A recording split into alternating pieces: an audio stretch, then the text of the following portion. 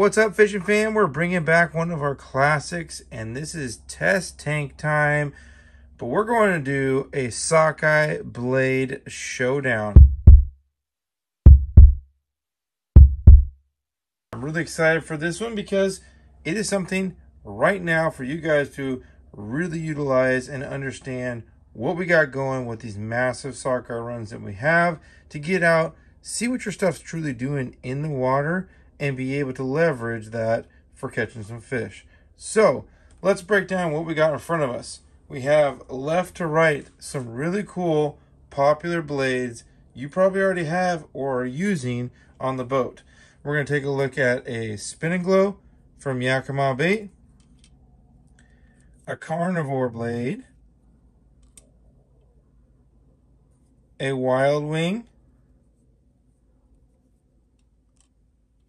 a shaker wing,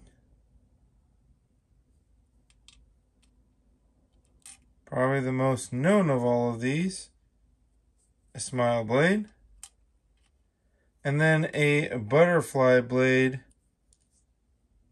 there. And what we're going to do, keeping this all the same, we're going to use this generic Sockeye 2-hook rig, couple beads as bearings, and we're going to go put them in the test tank here, and we're going to show you guys exactly how this looks in the water. I've turned it down as low as it'll go, so hopefully we'll get some of the most realistic speeds like you would be for trolling. But I can already tell you, I noticed a few different things with these blade designs that's going to help you in the water, how they fish, and some that are really versatile to add some other things as well. Now, before we jump into this, tell me if you guys have any of these up here that are your favorites in the comment section, and if you have any others that I might be missing. Let's check out the first one here, the Spin and Glow. The Spin and Glow, while known for plunking mostly, is a fantastic trolling lure for kokanee and in this case sockeye. In the sizes 14 and 12 that we're showing here, this is an awesome way with a little coon shrimp to catch some sockeye.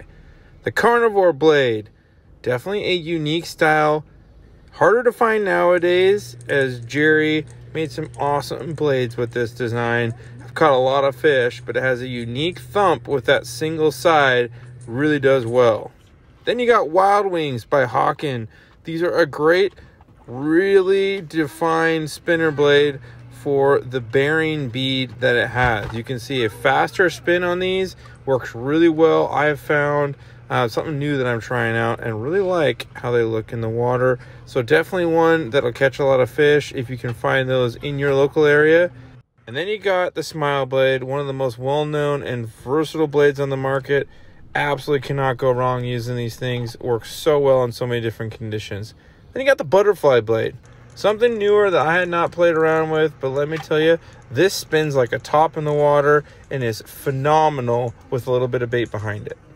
And lastly, we got the Moneymaker Shaker Wing.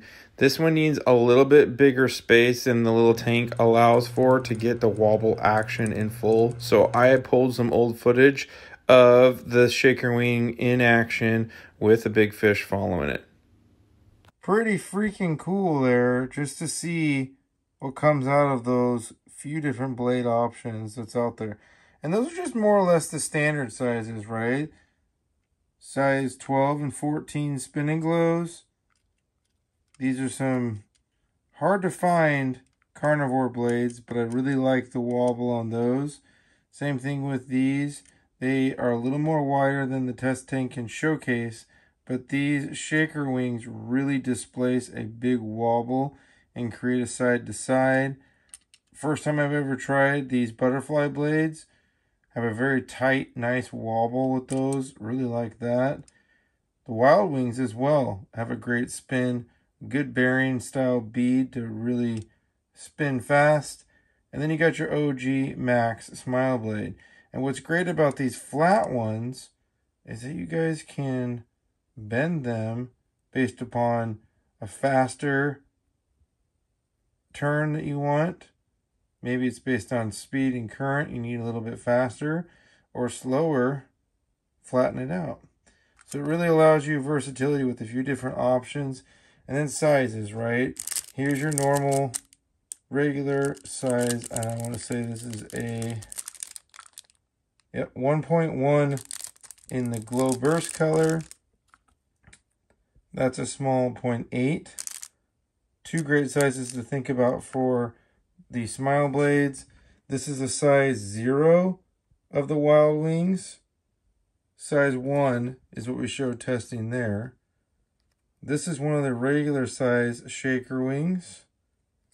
And then we have one of the micro ones there. And lastly, you got a size 12 spin and glow. Perfect. Just to add some different stuff. You tell me below, what do you guys think? What's your favorite? Am I missing something? One of the best sockeye runs on the Columbia River ever had is going on right now. These will help you catch fish there.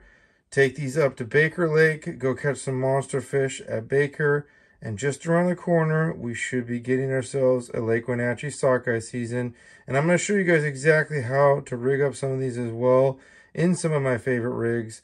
But in the current time, I just wanted to kind of show you a little bit on how these actually work in the water so you know what you're buying.